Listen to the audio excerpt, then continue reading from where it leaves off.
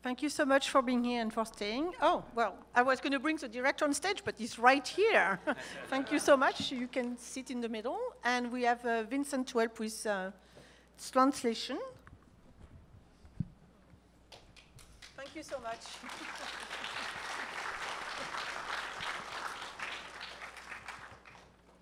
So I prepared 200 questions for you. And they're not about the plot. I love the film. I love the way where you give the rhythm of the film gives meaning to. I wouldn't say the plot, but like really the action is carrying on all the energy and the meaning of the film. Also, it's a very atmospheric film, and in a certain of underworld that you've also talked about in your previous film. So can you talk a little bit to start about your attraction for the world of gangster or corrupted police or the underworld, the underworld of the city? What is attracting you to that part? 很喜欢这部片呢，对于这个片的节奏、行动以及很多意境上的东西，都是透过行动来表现出来，而且这气氛非常的好。那觉得说，为什么一直以来对于这个，尤其是这部片里面对于地下社会这样子的一个感觉，或者一个边缘社会的这样的题材，非常的有兴趣？能不能解释一下为什么会有这样子的创作的灵感？因为这些人，边缘的人，他们都是我们日常里边认为的法外之徒，我们认为他们是社会的渣子，但是呢，他们身上也有非常闪光的地方。我总是认为，越是黑暗的人身上，可能越有一些明亮的光能让你感受到。So the reason why I'm particularly drawn to people living on the margin is just because these are the people tend to be considered as deviants, whether or not they are deviants of the society, deviants of legal system. So the reason why I want to showcase them is just because I do think that when you see dark characters like this, or in the darkest corners of the society, you get to see the light of humanity, even in a sharper contrast. 其实我们每个人内心也有他们这些人的强悍的一面或者阴暗的一面。就像这个主人公，他开始是一个随波逐流的人，被生活抛弃，或者是说逃避生活，逃避自己的人生，逃避自己的家庭、妻子和孩子。但是突然，当这个非情的世界，或者说这个无情的世界，让他的命运突然转变，要面对死亡的时候，他突然有了机会，想要改变自己，想要报复这个命运，所以他开始有了存在感。So especially for this particular character, I do think that we can relate to him on the level of that we are, on some level, just like him, that we have this powerful, very aggressive, and very dark side of our personality. And I do think that if you look at this particular character as a drifter, growing up and then especially reaching adult life, and he very much just want to escape everything, including his own life, including his families and his wife and children. So I do think that it is not until this particular instance, the twist of fate, that he suddenly realized that there is this impending death approaching, and then he really want to somehow give some meanings to his own existence, and so it's almost like an existential crisis being forced onto him because of this particular impending death, and he want to really take revenge of all the, I guess, negative sides of what he has been through in the past by somehow choreograph or plan his own death in such a way that so that he can redeem himself at the end and then find the meanings of life. 他面临的问题好像是一个哲学问题，就是我们怎样死？其实我们生下来所有的人最终面对的这个问题，对大家都是公平的。怎样死？死亡是一种美学，他去执行了，他去否定了死亡，所以他最后通过自己的行动，经历了各种困顿，经历了各种精神的不安和诱惑，他去通过自己的行为改变了自己的存在，找到了自己的属性，就是他挽救了自己的人生。所有这些东西都寄予到了一种他对自己过去背叛的生活的一种重新的回归。So I definitely think that this is something that we can relate to also on the philosophical level. The one question that we all ask is, how are we going to die? And how do you want to die? And I think that's just almost like an equalizer. That will be the same questions that we all need to answer to. So in this particular case, that I do think that there's some aesthetics in this quest of finding out how you want to die and what will be the way that you want to depart or to go. So I think that for this particular character, that he has been through that whole process of facing death and then going through all the different anxieties, different temptations, and different struggles, and at the end realize that this is the only way and the best way for him to reclaim his own selfhood, and by staging his, not staging, planning his own death in such a way that will not only benefit other people in his life that he once abandoned, and then really want to seek personal salvation through this particular act of death at the end. Yes, thank you so much for being so detailed about my question. I do want to follow up in terms of the atmosphere of the film. We've seen a lot of noir films to a point that it sometimes seems cliché, and to get a new visual identity of the noir underworld, the work you do with your director of cinematography is really astonishing. So you go to you have some of the neon and the bright pink and a lot of blues coming in, and it's a lot of the film, not everything, but a lot of film is set at night. So can you talk about specifically your collaboration with your director of cinematography, Dong Jingsong? 那对这部片里面是氛围非常重要，尤其在这样子一个类型片黑色电影里面，一般以前的一些拍的黑色电影的这个类型片都已经有点已经沉浮到一个程度，就是你都可以预期到会是什么样的状况发生。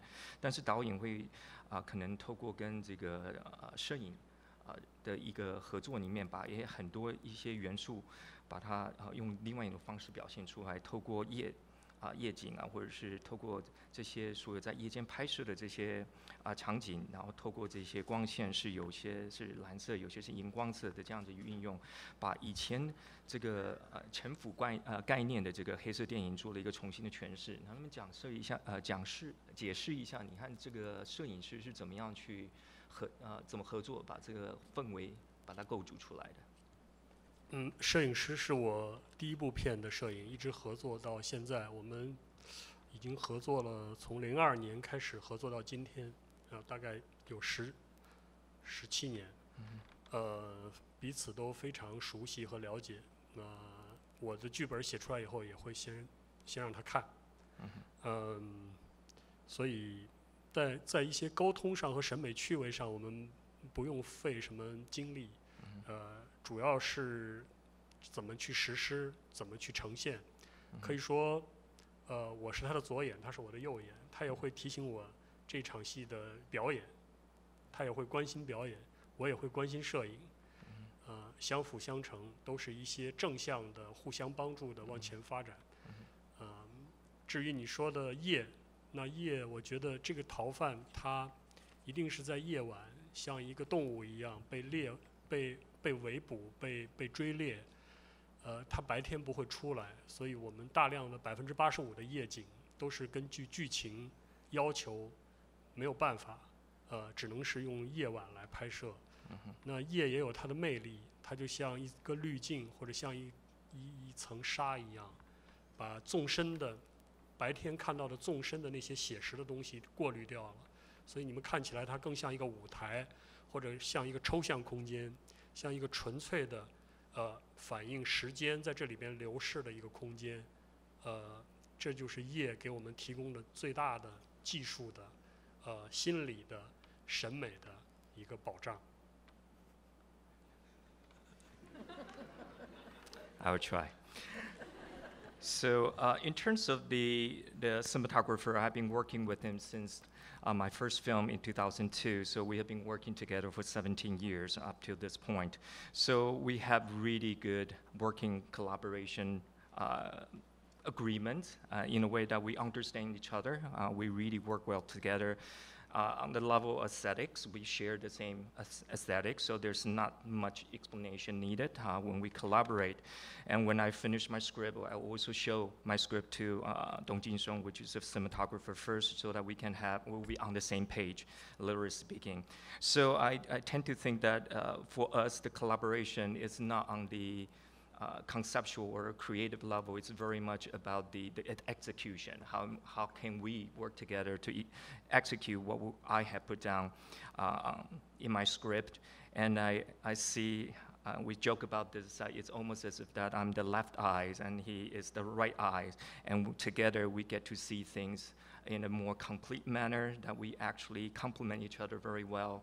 Sometimes he's actually will collaborate with me in terms of the acting side or the directing side of the shoot, and also he will in turn I then will in turn give some feedback and comments about the cinematography and how I want the shot to be set up. So the second part of your question about the night scenes, I do think that since this particular story is about a character on the run, a fugitive, so I really want to somehow position him in this dark, not only side, the underbelly of society, but also literally at night. And almost like that, he becomes the animals to be hunted. And I really want to somehow use this particular characteristics of night scenes, because if you think about night, because of lighting, it almost as if you give a filter to the camera, and also almost you create a screen to filter out things that you don't want to present in the films. And by using this particular night scene or the filter that I just mentioned, you tend to change and transform the three-dimensional images into a two-dimensional one, and then make it very, almost as if it's on stage, that become very, very abstract. And with this particular abstraction, you get to really examine and develop and explore this concept of time through that two-dimensional abstraction. And that's the reason why I love to use night scenes and shot this film in particular, 85% of them at night. I'd like to follow up with the importance of the sound, because we've talked a lot of the visual aspect, but the sound, the sound design, as well as the music, is also crucial to carry on the action and what's happening to that character. So can you talk a little bit more about maybe how you design the sound? It's very particular in many films where you feel the action is coming in because the sound will indicate it. And the use of music also is pretty unusual and quite a good counterpart to the darkness of the film. 那刚才一直在谈论都是在视觉上，能不能解释一下或谈一下音效上面的设计和音乐上面的使用？那因为他觉得说，在这个很多在行动或者剧情的一些关键点的时候，这个音乐或者音效的设计，把这样子的一个都已经就是介绍出来，或者是就是把这个剧情的这个情节点把它往前推演，透过音乐、通过音效的设计。那通常这个音乐上面也是通常用一些非常不平常的这样的音乐的使用。那能不能解释一下为什么会选择这样子使用音效和音乐，特别是对夜戏方面就是可以让他们相得益彰？是，如果在黑夜、在夜晚，当你看不见的时候，声音就非常重要，你就要靠你的耳朵去感知周围，声音就是空间。So especially for night scenes, and it's in the dark, and you need to really rely on your audio channels in order for you to actually get a sense of the space. 但是在砍城的时候，我们的声音来不及做，所以你们听到的声音是刚刚在上海做出来的，还刚刚出锅的。对。So for the Cannes Film Festival early this year, we actually rushed through the sound components or the soundscape of the film. So the one that you just saw and listened to is actually a brand new revision from the Cannes Film Festival version, and this is freshly out of Shanghai studios that we actually remastered the sound. 声音最重要的还是一个是叙事的，一个是气氛的，还有就是音乐。音乐在很多段落里面，我用了大量的中国传统的音乐，比如像笙、古筝、竖琴，包括京剧里的音乐，也都是结合那样的一种舞台感，提供到空间里面。So in terms of the sound, I think that there's really to enhance not only the narrative but also the atmosphere that I want to create in this film. In terms of the music I use a lot of traditional musics, either from the traditional wind instruments or string instruments, and just position them in such a strategic manner so that it's also draw a lot of inspiration from the Chinese, the Beijing opera elements, using the instruments and also the way that introduce certain musical components. 如果你能感觉到声音在这里面承担了一个角色的话，我想，录音师听到了以后会非常高兴，因为他作为一个人物。加入到了这个创作里，我就声音作为一个人物，作为一个角色加入到了创作里面。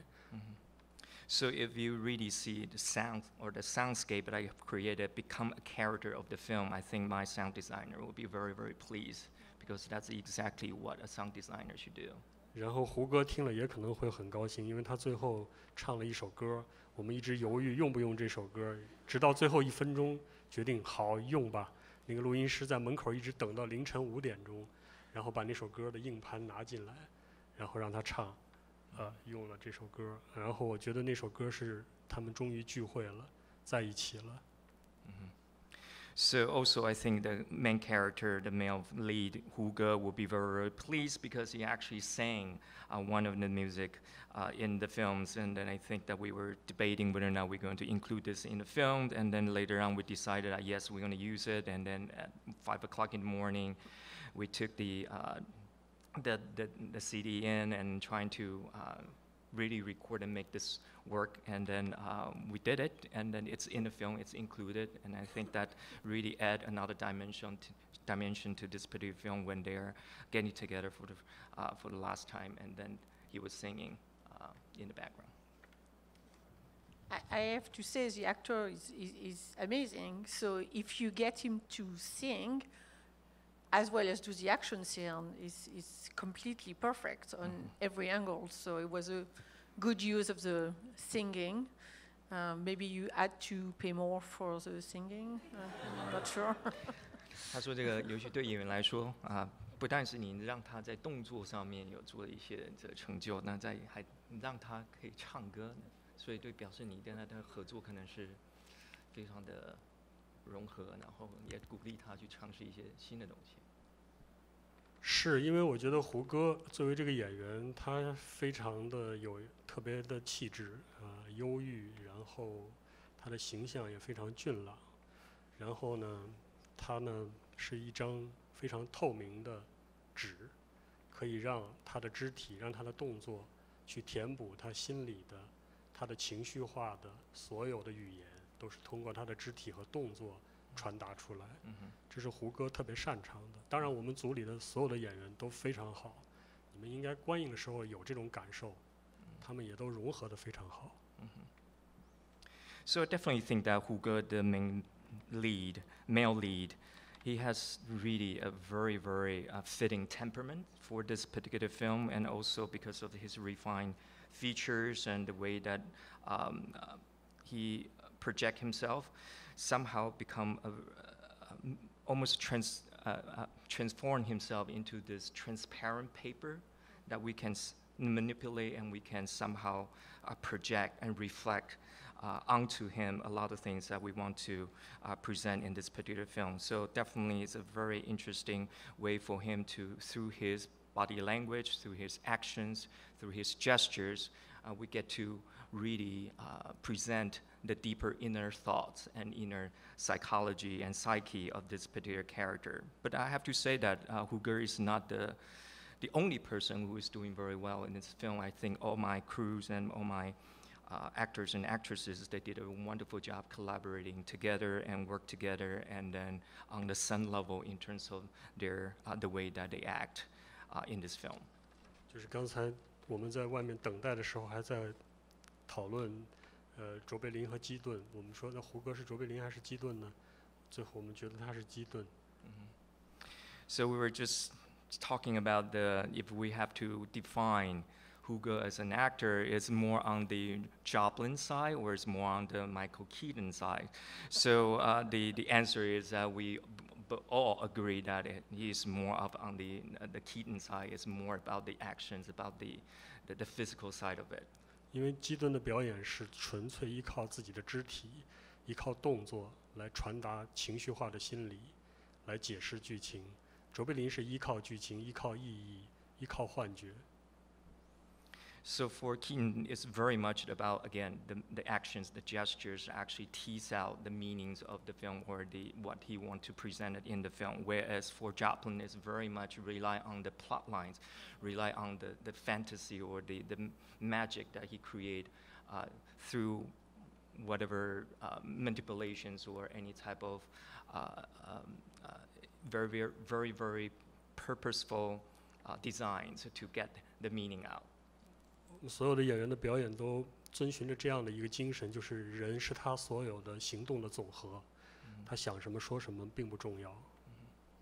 So I think for all the crew members, well, I'm sorry, for all the actors and actresses of act in the film, I think we are all on the same page of the one way that we want to present this film is that we are the sum of our actions. So it's very much body language, gesture, action driven, rather than trying to talk about what's actually going on in your head or in your mind. 因为我觉得存在是先于本质的。这个人开场的时候什么都不是，到结尾了，他成为了自己，完成了他的人生。但是是通过行动。So through actions, this particular individual going from a nobody or that life means nothing to him to at the end become this person who actually makes something out of his life and become someone who has actualized himself. So that's very much what I want to accomplish with this film. I have another 197 question, but because maybe people want to participate too, so we can take a couple of questions from the audience. There's someone here? Yes, you? There's a microphone coming to you. So I will not have to repeat the question. It will be broadcasted. I think you have a fantastic tension throughout the whole film. So there's always the threat, the constant threat of the police or the other gangsters. And I wonder if there were other movies, maybe, that you referenced or watched to get a sense of how to keep that tension going throughout the whole movie. 那导演，这部片一直从片头到片尾都很多充满了张力。那一波一波来的这样的威胁或这样的张力是持续不断。那不管是从警方方面或者从黑社会方面，然后都一直让我们一直觉得是有被吸引，对影片吸引，被那个张力吸引。那能不能谈一下您之前是有受到什么样的电影的，或者是影片，或者是导演的影响？那或是借用，或者是从那边沿用一些影像上或者是意境上的这样子的设计？首先我觉得这个电影不要太闷，不是博物馆电影，电影是给观众看的，同时也要有自己的作者的表达和诉求。So first, of course, the most important thing for me is that I don't want to make a boring film. It should not be a film that can only be shown in a museum. I want to somehow, and I want somehow to create a balance between that this is a film not only for the audience, but also for the filmmaker to express himself or herself as an auteur. 但要这样子的话，对创作者来讲是非常难的，其实真的很难。And of course, this is very, very challenging and very, very difficult to accomplish for filmmakers. Really, really. 我一边要想希区柯克，然后一边要想雷诺阿或者侯孝贤。So on the one hand, I have to think about Hitchcock, and then also on the other, I might have to think about Hou Xiaoxian at the same time. 我不知道该怎么解释。总之，它是一个混合多种元素的，最后在你的身体里边被酿造出来的，比如说葡萄酒，开始是葡萄，最后如果还是葡萄就没有意思了。So definitely, it's a multi-layers, multi-elements, integrations, and infusion. Just the same way that if you want a bottle of red wine or white wine, and you cannot start with grapes and end up with grapes at the end. So I just want to combine all these different ingredients and different elements, and then for them to work seamlessly. 所以这个过程就是把你的经验、直接经验、间接经验和你的想象力混杂在一起。不停的酿造的过程。So it is definitely an integration and the diffusion of either your direct experience, your indirect experience, or just completely your own imagination, and for them to work well together and hopefully become, I guess, the wine at the end. 最后只要留下好的口感和气味就可以了。So as long as you have a very good aftertaste and also a very nice note to your wine at the end, I think that's a success. I agree. Unfortunately, we don't have time to continue. Even so, we do have a lot more questions. I love the film in the integration of the cinephilia that you have, but still creating a new world and a new imagery. And I think it's very, very rare today. So I love this film, and I'm looking forward to your next film and a long career. So thank you so much for being with us tonight. Thank you so much, everyone. And